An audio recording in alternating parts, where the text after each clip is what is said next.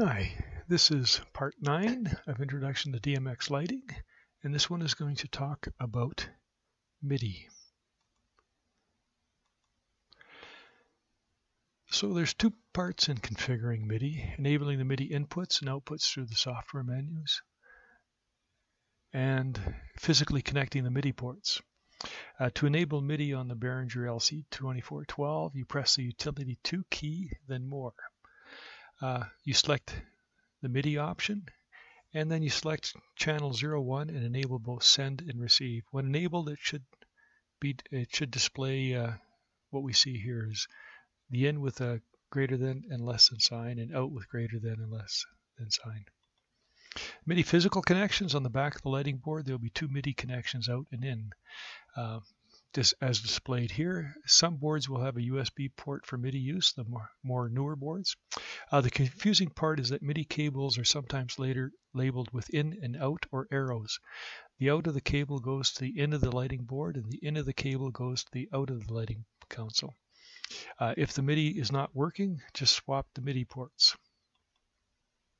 A PC to MIDI connection: in the old days, you'd use a plug-and-play or plug-in MIDI card or use a serial port. Now you can use inexpensive USB to MIDI adapters. If you have a USB lighting console, then you just connect it USB. The latest adapters are plug-and-play and require no drivers to be installed. They work for both PCs and Mac, and they're pretty inexpensive. $10, $20 gets you a plug-and-play connector.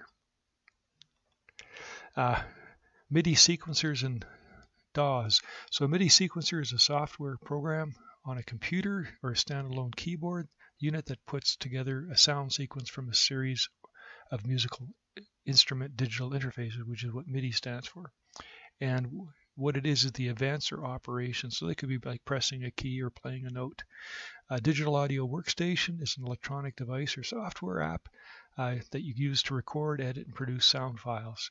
Most software DAWs incorporate a MIDI sequencer as part of the program. To capture MIDI events, this will be part 1 of it. Use a software DAW that has a MIDI sequencer built in. I use a Cakewalk, a free version. There's lots of free versions of DAWs now that have MIDI support in them. Make sure that your lighting board MIDI ports are connected to your PC. There will be some configuration on your software to say that the ins and outs are going to your MIDI device. That's up to you and the software you're using. You create a new song in the DAW, create a blank MIDI track in the sequencer, and configure the blank MIDI track for record mode and start recording. As you press the flash keys on your lighting console and move the faders up and down, the MIDI events will be recorded in the MIDI track. It's actually pretty easy. You can insert labels at each event that you recorded on the track to keep track of it, and this track becomes a library of commands, of MIDI commands for controlling your lighting board. So basically you're recording what your lighting board is doing, and then later on you can play it back to the lighting board and it'll respond with whatever commands you have. So you can see here I've labeled it flash 1. So when I press the flash 1 key, I got a MIDI event occurred there. Right? If you actually move a fader, you'll see a fader will be a gradual series of bars increasing and then decreasing down. You can record a lighting show live. You got 3 options, or a combination of to use as music source. Record a line input to your PC.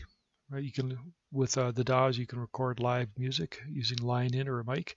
You can play a MIDI song file, or you can play a music file. So the example here shows an analog music file, and I have a lighting board MIDI events track on top of it. You set the lighting board's MIDI track to record, start playing the music, and as you control the lighting board in time to the music to match it, the MIDI events will be recorded in time with the music, and then you have a track that matches your music. And you can move the events around. You just sort of capture them and move them if they're not exactly where you want.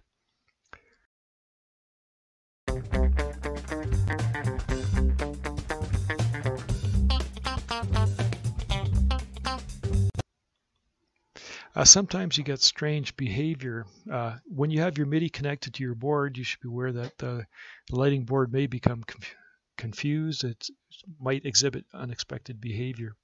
The MIDI connection may conflict with the manual operation of the board. The MIDI is telling the board to do this, while the physical slides and buttons are telling it to do something else, right?